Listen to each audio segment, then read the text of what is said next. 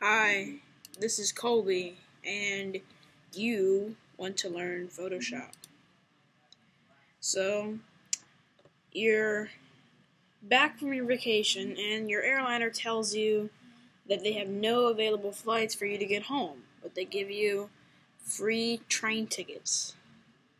Well, you get to the train station, and there's a mix-up, and these train tickets are not valid.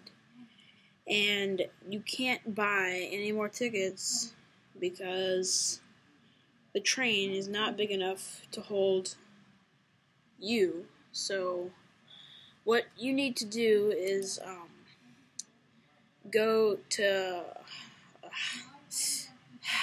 Vanishing Point, filter, then Vanishing Point, and that's going to load up, and you're going to go and click and follow the natural line that the track has. And then you're just going to extend it out of the picture. Then go to the marquee tool and get a nice selection over your train car. Then Option Command click and drag the train car right out into the distance. Right there. Then you can even make a second train car. And even if you're really feeling good about it, You have an incoming call from Dudders. Clash CR77. Oh, okay.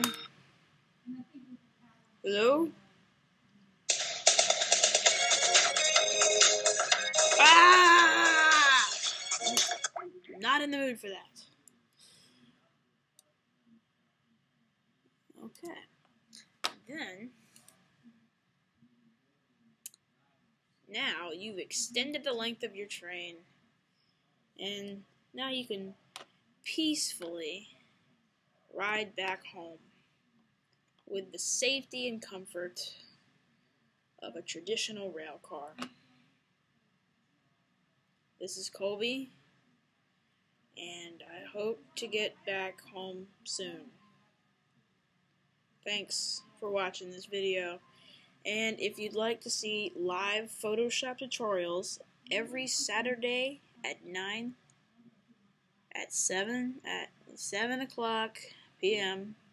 Eastern Standard Time, just go to www.ustream.tv/channel/PhotoshopCam.